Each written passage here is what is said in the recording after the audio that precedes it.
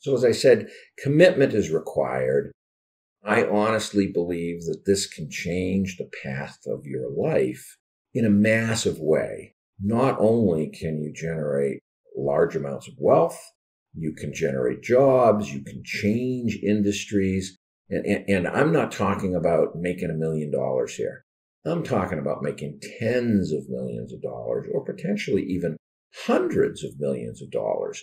There is no skill more powerful than that of creating valuable companies which continue to grow on their own and compound even when you go away. And really the only way to get wealthy in America and any capitalistic system is to own a company, because taxation of salaries is so high that you'll never get true wealth without generating a company and letting that equity and the value of the company compound tax-free and grow. Number two, like anything worthwhile, the boot camp requires a significant commitment. It needs your energy, it needs your focus. If you do the work, you're going to get the rewards. If you don't do the work, you're not going to get the rewards. Unfortunately, our university and school system in K-12 is failing to teach most of our younger people that today, with the anyone that shows up gets a trophy mentality.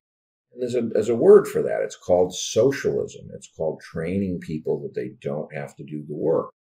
Those are the people who will not be successful. They will be also-rans, and they're not going to become CEOs or top CEOs, certainly in entrepreneurs that are going to change the world and generate real wealth and real jobs, and also real wealth for all the other senior managers and people that can participate in the equity growth of a successful company. So as I said earlier, if it was easy, everyone would do it, and we know everyone isn't doing it. Virtually all of the tools you need to design and launch any business are included in the boot camp, but you also need to read key books, especially books in the areas where your greatest risk of your business is and your greatest lack of knowledge. It's Elon Musk that has said you can become an expert in anything just by reading. And that's true in terms of the foundational facts and knowledge.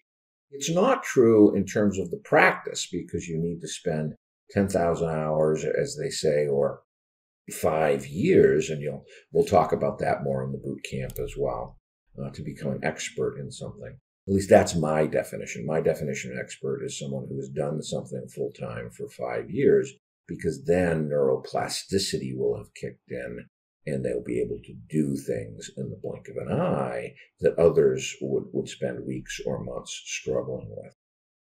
Next, learn to select and manage people well. Obviously, you've got to have that art or skill as well. You've got to learn to lead teams and projects. You've got to learn to keep top people, which means creating a culture that attracts and keeps those top people so you don't have a revolving door, because constant turnover in the management team will not help you achieve a big vision and lots of success.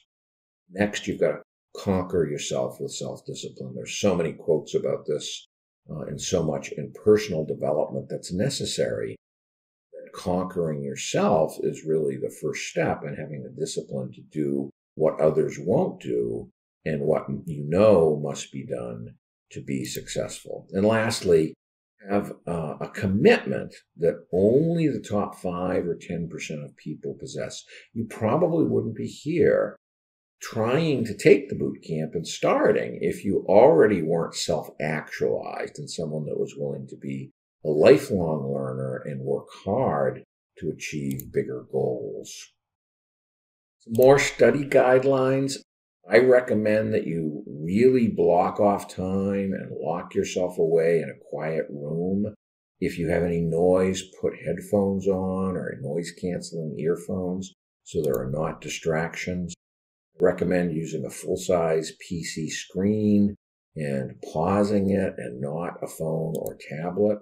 I would recommend 2 screens, as I said earlier, for the efficiency of that and the ability to both take notes and watch the video as a large screen format size as you can. Number 3, turn off all email devices. I can't emphasize this strongly enough. Frankly, if you can't have the discipline to focus and do just this and turn off your Facebook and your Instagram and all those other social media and phone call things, you're not likely to be very successful as a CEO, because CEOs have to say no to most things and focus on just those things that are important. It's the old Pareto effect, which is 20% of the things cause 80% of the business success. And sometimes that's true in personal life too. So you've got to think a lot and be strategic about what are those 20% of the things today, this week, this month, this quarter, and focus on getting those done without distractions. Number 4, go in sprints of 20 minutes, whatever works for you. You might be able to concentrate and focus for an hour, but plan breaks so that you're fresh and this isn't just running over you and you're not paying attention and drifting. I'd recommend you pause the video when you are taking notes, or you'll miss things because there's a lot of rapid fire information here. Next, persistence and commitment are not just keys to success in any endeavor. They are probably the most important things that an entrepreneur needs to be successful. And if you listen to the top entrepreneurs, that will always be in the top 5 list, that someone has to have commitment, because a lot of people are going to tell you what you're doing is crazy. If in fact it's good, you're going to have a lot of people telling you crazy because it's a step above what everyone else is thinking about, right? So without that commitment, you're going to be average, and average does not make a successful CEO or entrepreneur. And another concept to understand is you may be running into things you don't disagree with here, and you've got to open your mind and realize this comes from 30 years as a CEO. You can read my biography and see the little video about my background. I don't want to be redundant with that here, but I've made investors over $1 billion. I've grown 2 startups to 100 million in sales, and I've collected these best practices and used my engineering training and talent. It was the first 8 years of my career was as a software engineer, chief technical officer, and VP of engineering. And so essentially I've collected all these things and organized them into a systematic framework or a flow chart of how to make building a business replicable in both the art and science of business and business design. Next, we're going to award you a Master's of Business Acceleration, and our company will validate that that was received if we get reference calls and checks.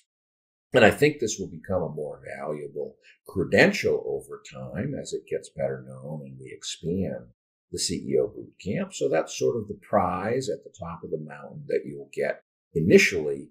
But of course, the value of that is going to accrue for your entire career, if not your entire life.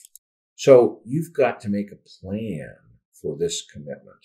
And here's the breakdown of what we recommend, given that there's 30 to 40 hours of course material, plus extra reading and exercises and other things.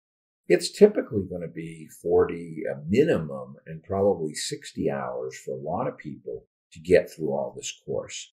And the more you can compress that, the more efficient it's going to be, because you're not going to have to review the material and it's going to stick better. And this is called immersion learning. Tony Robbins and others preach about how much they can learn when they shut out everything else and just focus on this.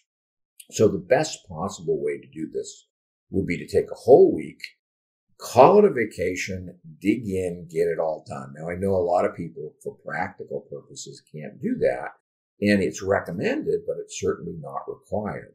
The second best thing to do is to spend 4 hours per day, 5 days a week.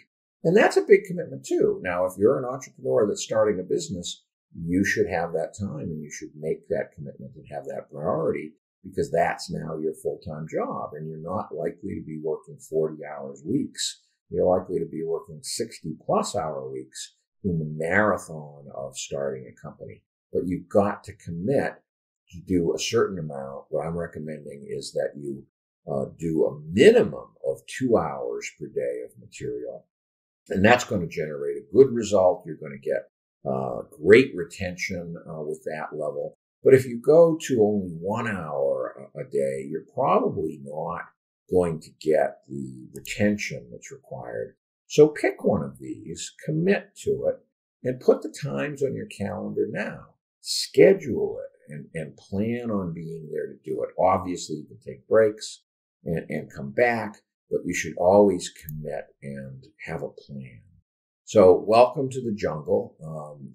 I'm going to use a lot of military and aircraft metaphors. One reason is I'm a pilot. I've never been in the military, but I respect their discipline and their planning and how they would never go into a marketplace without the proper intelligence to learn and be successful before they went in and be prepared.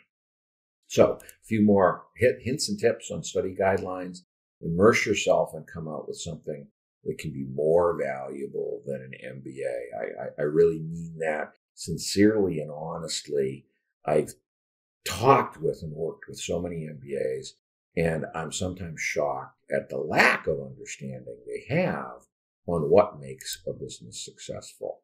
When you break, you're always going to be committed to coming back and restarting. And by a break, I mean take a 10, 15-minute break, have a coffee, get fresh air, take your dog for a walk, whatever it is you do to refresh your mind so that you can focus and concentrate and go another push. Neuroscience has shown that distractions, really hurt results in retention. And in fact, we sometimes think we can multitask, but the reality is we don't. The science says we don't. And we're missing when we're focused on one thing. Our conscious is very narrow, and we think we're watching a movie in the background while we're reading our phone, but we're really missing that completely.